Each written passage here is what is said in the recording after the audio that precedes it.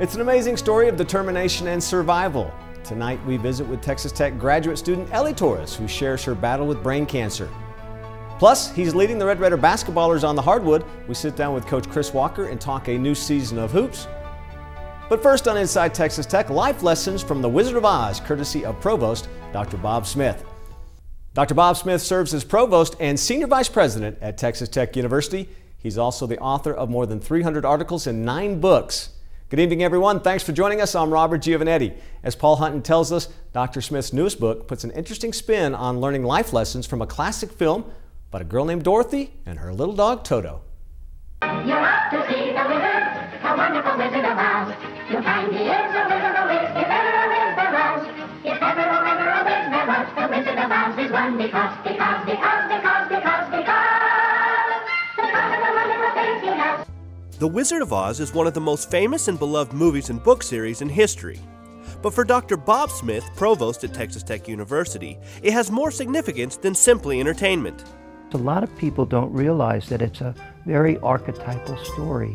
It's a story of a group going out, being challenged, overcoming adversity, coming back and being empowered. And that's a classic format for stories throughout history. Dr. Smith is the author of over 300 articles and 9 books. His newest book, The Way of Oz, A Guide to Wisdom, Heart, and Courage, takes the main characters of the story and finds deeper meaning in what they represent. The Scarecrow, of course, is learning and wisdom. The Tin Woodman is heart and loving. The Cowardly Lion is courage and serving. Dorothy, she's the leadership person. She's the one that has the savvy about planning and diversity and sustainability, political and scientific understanding, and personal responsibility, and all wrapped up and directed towards the future. And of course, the wizard is humility and related virtues such as empathy and beneficence and integrity, all with ethics in the lead. Tying those virtues to such beloved characters can help people remember their importance and also help them to apply those virtues in their own lives. A yellow brick road to leadership. Here's a way to remember some fundamental truths and fundamental directions and ideas around a story that will help people remember. So you remember, it's about learning, loving, serving, a focus on the future, and humility and other virtues with ethics in the lead. We're now joined by Texas Tech Chancellor Kent Hance. And Chancellor, we just saw that story about Dr. Smith, the Provost. Tell us a little bit about, a lot of people don't know, what does the Provost do? That's the Chief Academic Officer. He makes sure that you got plenty of classes, that you run them on time, that you got adequate faculty. He makes sure the right players are in the right position, and there's no more important position on any college campus than Provost. And Bob Smith, when I interviewed him, I told him that the University of Arkansas had done a study on the top 54 research universities. And I thought it was real good. And he said, well, I did the study. And so I still had a copy, and I pulled it out, and it said he was the executive director of the study. And so, you know, I knew he was well qualified. So Dr. Smith came here from the University of Arkansas. And he's been a big help to Dr. Skuvenek as interim, because you have to have somebody here who's maybe familiar with what's going on, and Dr. Smith gives us that. He's helped, but one of the things that Dr. Skuvenek has to his advantage, he's been Dean of Arts and Sciences, so he's been in the day-to-day operations. But the key for the Provost is to be in day-to-day operations, be in touch with your deans, making sure the deans and department heads are having the right classes, making sure that students graduate on time, pushing them to get their work in so that they will have the appropriate graduation, because we're encouraging students to try to get out in 4 years. It's better for them, it saves them more money, and it also helps our standing. All right, Chancellor, we'll get back to you later on. Still to come on Inside Texas Tech, brain cancer is tragic at any age, but imagine being a college student and fighting back from this debilitating disease. Plus, students of integrated scholarship share their stories and their travels. But first, we leave you with a look around campus. The ground has been broken on a new facility to house the Bob L. Hurd Department of Petroleum Engineering, welcoming a new era in petroleum engineering production and operations education.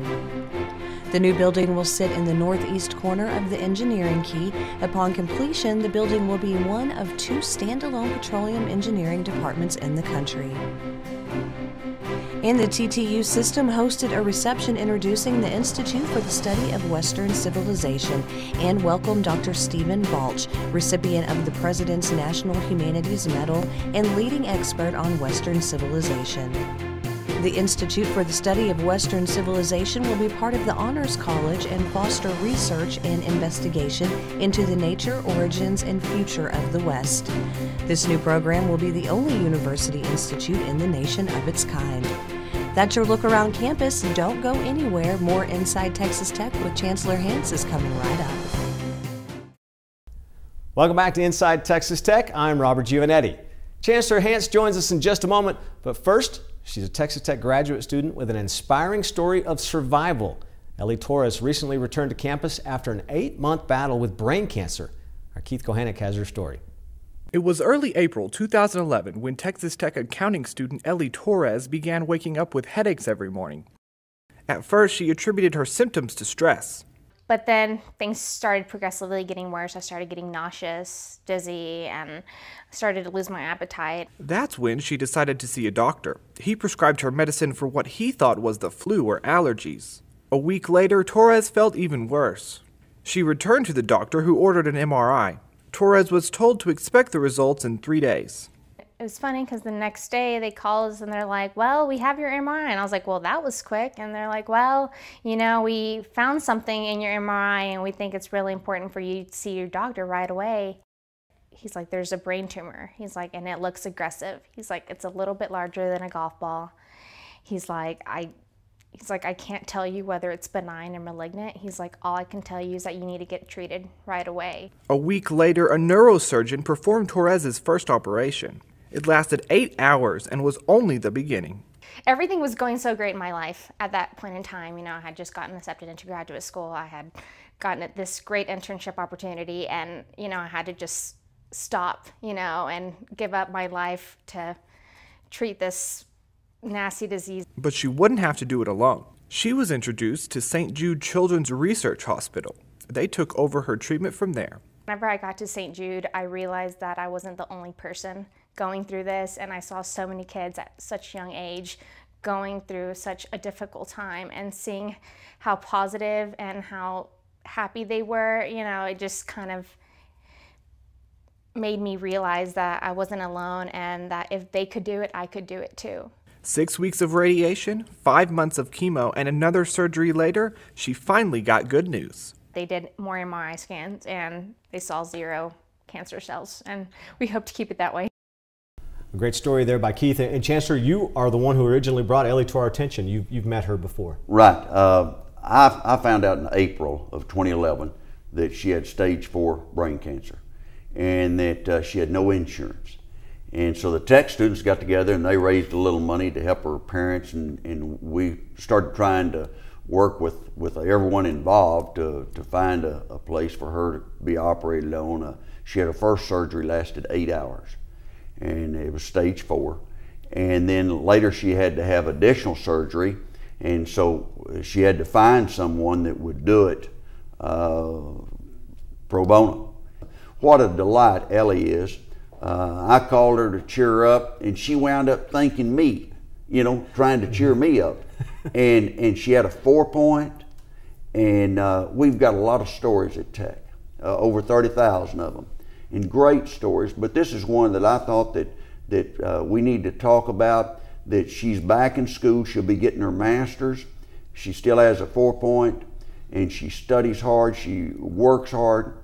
Did not have the financial resources that a lot of kids, or most kids, have.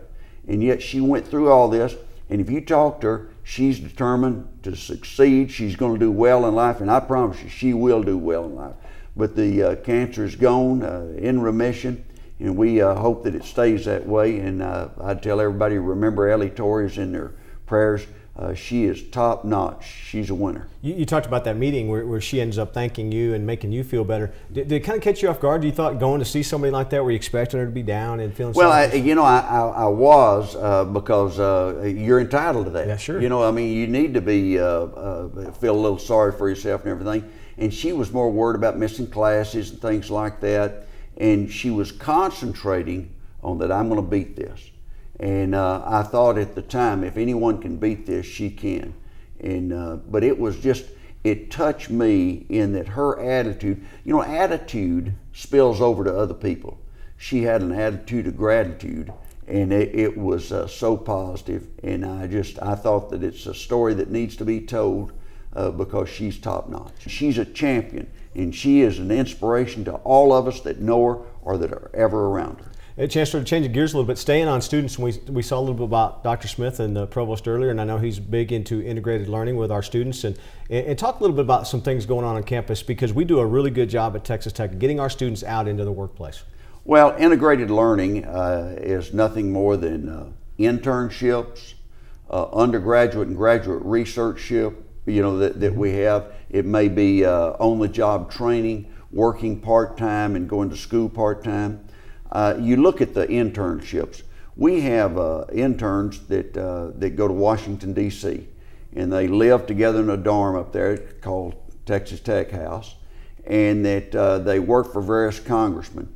A lot of people that are chief of staff now for various congressmen and press secretary are Texas Tech people. We have, in my opinion, an average, higher percentage on the average of people with a Texas Tech degree working in the U.S. Capitol than any other school. You learn a lot in class, but what you learn outside of class in obtaining your degree will help you tremendously.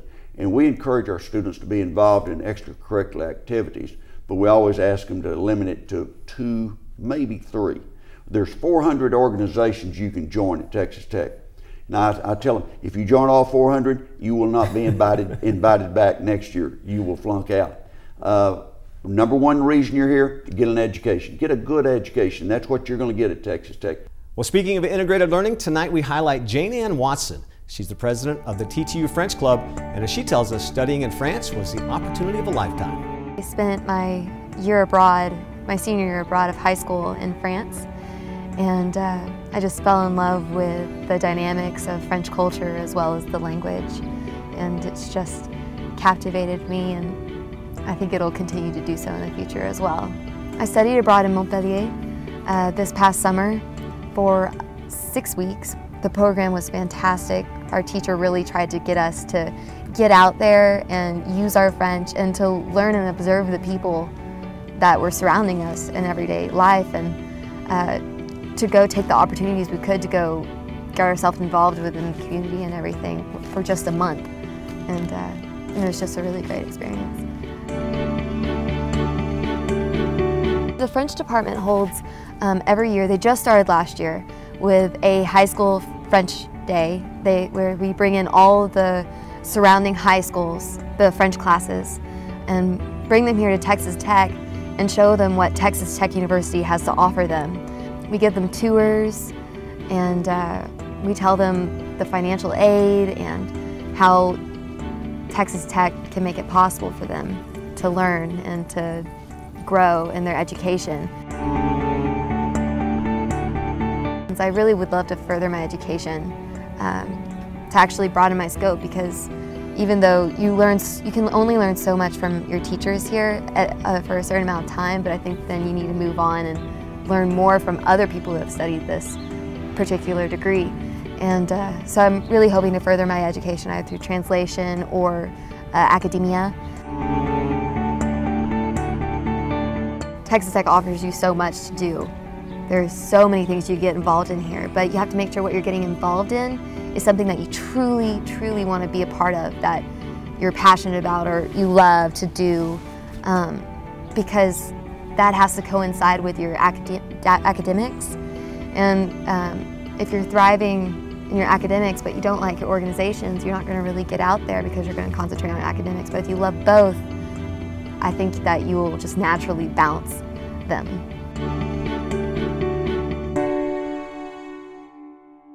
When we return, our Marcela Garcia sits down with Red Raider basketball coach Chris Walker. You're watching Inside Texas Tech with Chancellor Kent Hance. It's new faces on the court and leading the charge for the Red Raider basketball team. Marcela Garcia sits down with head coach Chris Walker to find out how he plans to lead this Red Raider basketball team.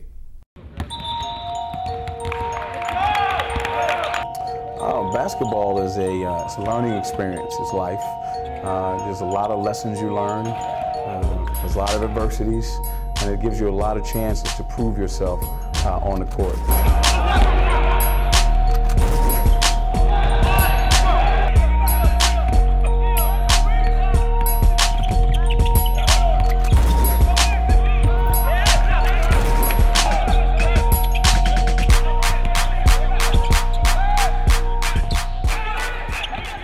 Coach Walker's got a tremendous amount of enthusiasm, and he's kind of more of a, he was a point guard, and he kind of brings that mentality out to the court as a coach.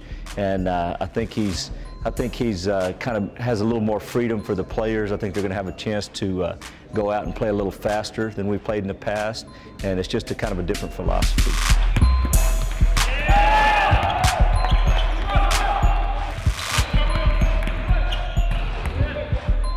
He pushed me as a player by, staying on top of me, teaching me right from wrong, teaching me the good plays from bad plays and good shots from bad shots. Cannot be afraid. You gotta want the ball. So if you get the ball here, Josh, you should know, especially if you're playing against us, and it's white, what are they gonna do? Trap. So you just can't get it and panic and just throw it. Come on, you gotta sprint like you want the ball. Get it and attack. You're gonna get a dunk. All right, let's go. Stay up there, go. Where it goes, where it goes.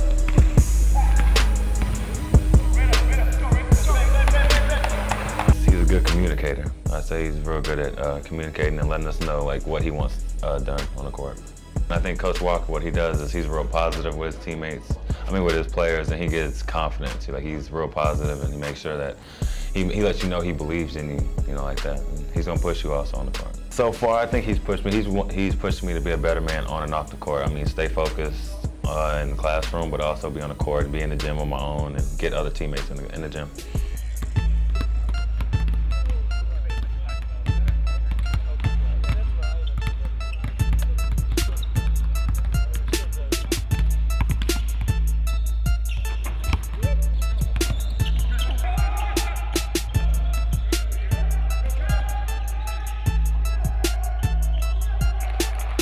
There are a lot of personalities. They're passionate, sometimes too passionate. But you know what? They're doing great, and they like each other. There's a capacity of caring there that I've never seen in a lot of teams, and they really, really want to learn. And it's very, very important to me that guys want to learn, because even myself, that's nothing. You can definitely teach an old dog new trick. And these young guys, they definitely need to learn a lot. But again, they're open to that. And one thing I tell them, if you open your heart, you can open your mind. So if we can reach their hearts and make sure that we instill in them the values that we want to instill in them, and then they start to listen to us, that's nothing we can't do.